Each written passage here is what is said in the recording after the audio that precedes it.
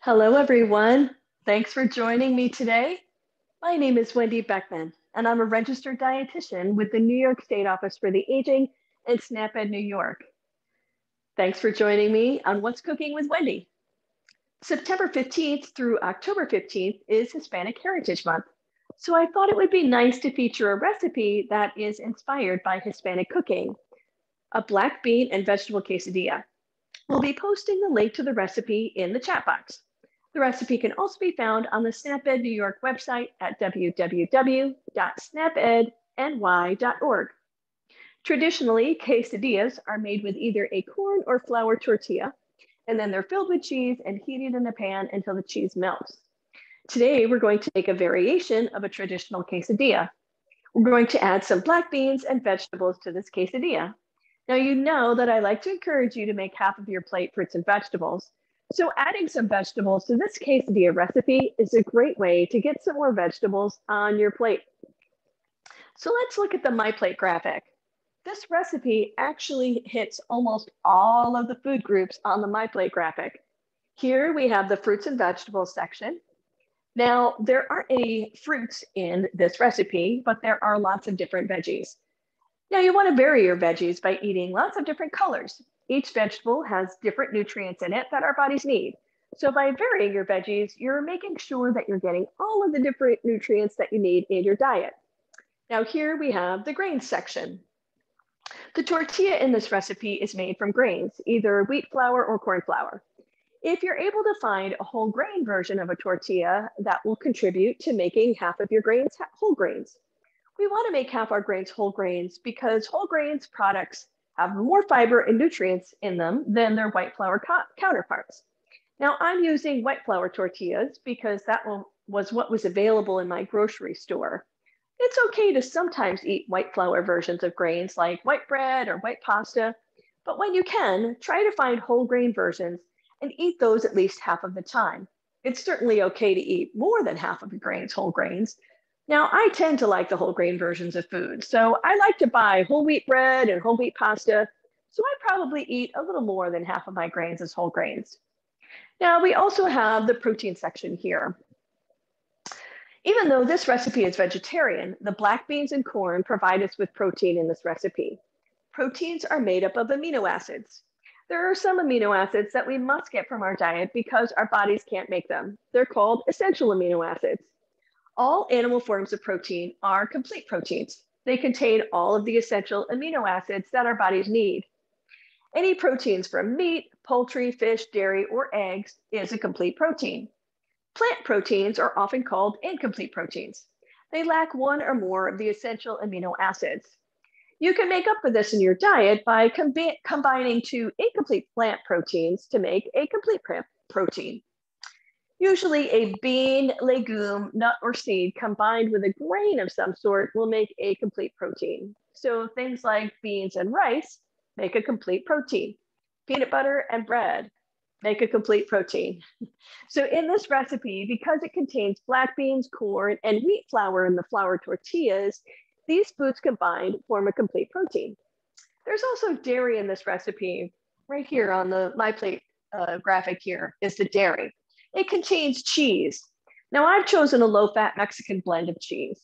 Dairy provides some protein in our diet, but it also provides calcium and vitamin D. If you're lactose intolerant, you can substitute non-dairy products like soy milk. Look for ones that are fortified with calcium and vitamin D. So this recipe has almost all of the food groups in it. Add an apple or another piece of fruit for your dessert, and you'll have gotten all of the food groups in one meal, and that is nice and efficient. So remember, everything that you eat and drink over time matters. You want to find your healthy eating style and maintain it for a lifetime. The right mix now can help you be healthier now and in the future. Eating more fruits and vegetables, lean proteins, and whole grains is good for heart health, and it can also help protect against some chronic diseases like heart disease, cancer, and diabetes. Now, before we get into this recipe, last month I made some vegetable packets. If you didn't get a chance to see the demonstration live, you can still view it here on the New York State Office for the Aging Facebook page, or you can see it on the New York State Office for the Aging YouTube channel. We can put a link to the NYSOFA YouTube channel in the chat box. Now, I've used the vegetable packet method to make sweet potatoes a few times since we did that demo. I think that that's my favorite way to use the vegetable packets. I put the sweet potatoes into the tin foil with a tablespoon of brown sugar and a quarter cup of dried cranberries. The potatoes always come out evenly cooked and tender, and cleanup is easy. They're also delicious, and my husband and I love them. So if you watched the vegetable packet demo, have you tried any of the recipe suggestions? Let us know in the chat box if you have tried any of the vegetable packet recipes that we demonstrated last month. So let's get into making some black bean and vegetable quesadillas. Remember to wash your hands with soap for at least 20 seconds or use an alcohol-based hand sanitizer before you start cooking. Gotta make sure it's in all of the different parts between your fingers. So let's look at the ingredients for this recipe.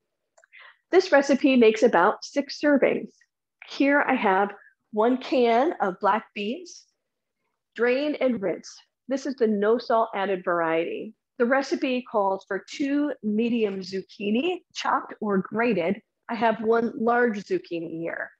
The recipe calls for 4 ounces of spinach chopped, which is about 4 cups. Now that may seem like a lot, but if you use fresh spinach, it's going to cook down in the pan. I probably have about 2 cups here.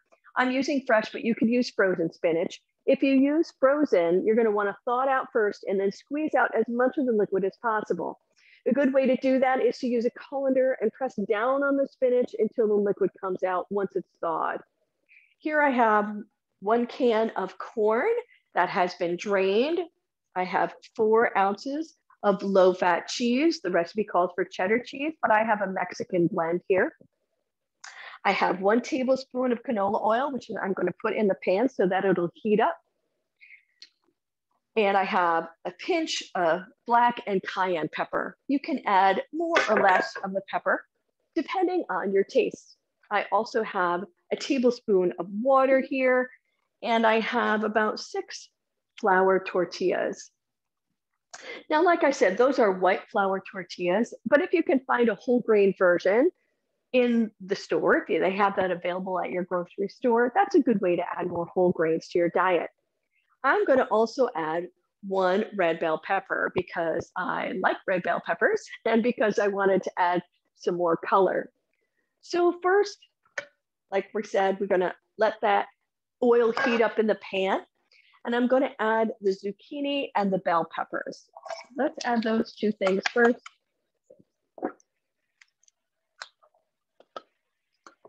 So we're going to stir that up a little bit. Now you're going to want to cook this for about 5 minutes. You can add a cover if you want to help it sort of cook a little faster. But for demonstration purposes, I'm going to leave the pan lid off. You're just going to try and cook these vegetables really until they just start to get soft, but not overly soft, not too mushy.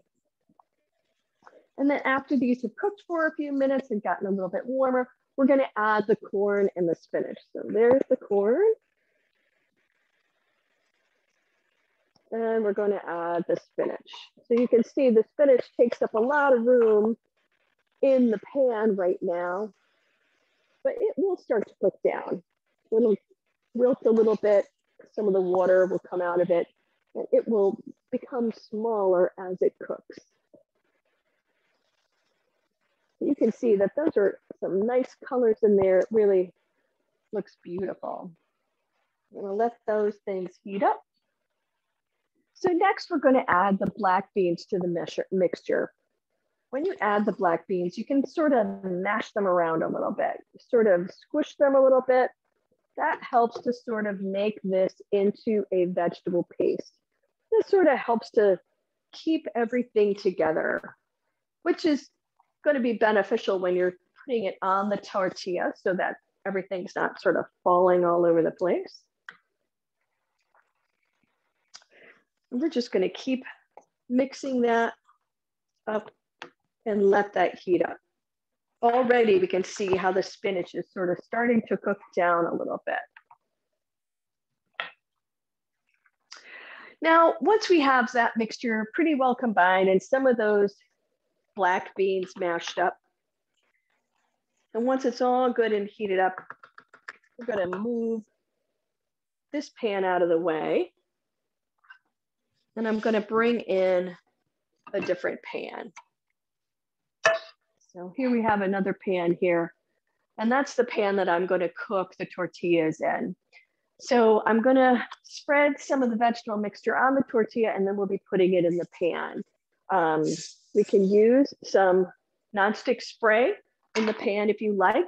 I actually made some of these earlier, and I didn't need to use any spray at all because it was a nonstick pan. So that's absolutely an option for you. But basically what you're going to do is you're going to take some of this mixture. We're going to put it on the tortilla, and you can see it there on the tortilla, and then you add some cheese to it. That's looking pretty good. And you fold it in half, and then you can go ahead and put it down in the pan. So you're going to cook each tortilla for about 4 minutes per side, or until the cheese melts. I actually, on my other stove, I didn't need 4 minutes per side. I only needed about 2 or 3, and they started getting nice and brown. Usually, you can use a spatula to turn it. That makes it a little bit easier to deal with than trying to use a spoon or something like that. So that is how we get that going. That's actually probably going to take a couple of minutes, but let me show you some that I made earlier. So here are some of the tortillas that I made earlier. You can see some of the spinach and things in there. And here I have some low-fat sour cream, and I have some salsa. And you could actually add some guacamole to it if you wanted to as well. You can use low-fat sour cream, or another substitution for low-fat sour cream is low-fat or fat-free plain Greek yogurt. It has a very similar taste to sour cream, and a lot of times it's lower in fat than sour cream is. So that's a nice option right there. I actually ended up eating some of those for breakfast this morning because they smelled so good when I was cooking them, and they were actually really delicious. So I'm going to turn this one over. Nope, it's gotten a little bit brown, but I think that's as high as that goes. So we'll let that cook for a little bit more. So I think that you can see from this recipe that really any kind of vegetables will work. You can use leftover veggies that you had from the night before. You could use broccoli or cauliflower or carrots. You could also add something like a portobello mushroom or some eggplants to give it a heartier texture, especially since there's not any meat in here. Sometimes some people prefer that. I know that I did eat some of these for breakfast, but I'm probably going to end up eating them for lunch as well, because we've got a couple of them here, and I'm definitely going to add some salsa to it. So I hope that this recipe gave you some more ideas on how to incorporate more vegetables, lean protein, and whole grains into your diet. Now, believe it or not, but holiday season is right around the corner. I certainly can't believe it. It seems like this year has just flown by. But in October, I'm going to be making a roast turkey breast with sage, rosemary, and thyme. I felt like that was sort of appropriate for the holiday season. So I'll be back with another edition of What's Cooking with Wendy on Friday, October 29th at 11:30 a.m. right here on the New York State Office for the Aging Facebook page. You can find out more ways to save time, save money, and eat healthy if you join me next month. This presentation was funded by the U.S. Department of Agriculture. This institution is an equal opportunity provider. Have a great day and stay safe out there.